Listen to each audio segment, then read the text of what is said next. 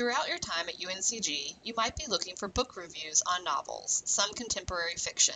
So for this video, we are going to look at a specific UNCG database that can help you find literary criticism for your assignment. Specifically, Literary Reference Center.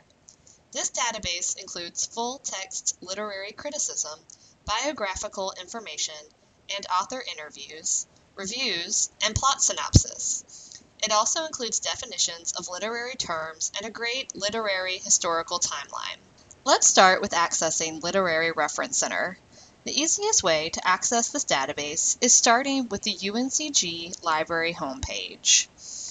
From here, we're going to go to Databases in the red catalog box at the top of the library.uncg.edu homepage. And then we can find the Literary Reference Center under L.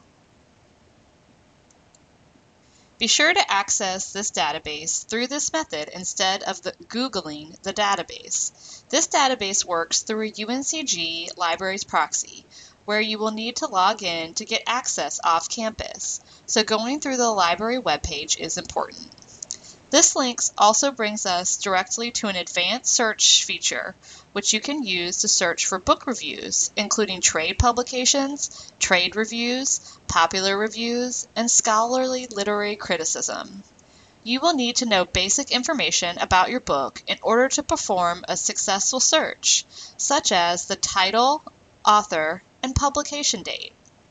For this search, I'm going to look for a review on The Book Thief by Marcus Zusa, published in 2005. To start the search, I'm going to put in The Book Thief into the first field, and let's see what happens when I click search. Here I get 190 results.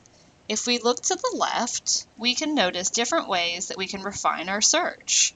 Notice that we have different limiters, which would get us different results. But I also noticed that this search is bringing in results from 1975 to 2017. Remember that The Book Thief was published in 2005, which means this search is bringing up results for books or reviews that are not relevant. Now I'm going to go up to the search fields again and add in the author's name. When I search for these two things together, you can see that it narrows my results to 46. And when I look at the publication date on the left, I'm getting results from 2006 to 2015. Now I know I'm on the right track. When I scroll through the results, I can see the type of review through the icon, such as review, periodical, academic journal, and more. Notice that there are many limiters on the left, such as limiting to scholarly or peer-reviewed journals, different source types such as magazine, reviews, reference books, biographies, and literary criticisms, and even by the subject and publication.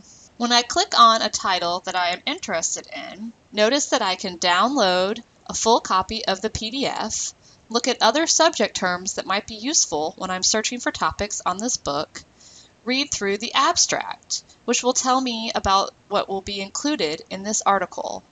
I can also print, email, cite, and get a permalink for this article, or permanent link that won't change.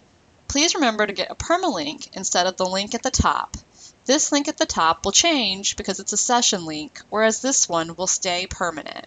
Notice you can also get a citation for this resource in different citation styles, but it's not perfect, so remember to check over your citation that you're copying before you turn in your works cited or a bibliography.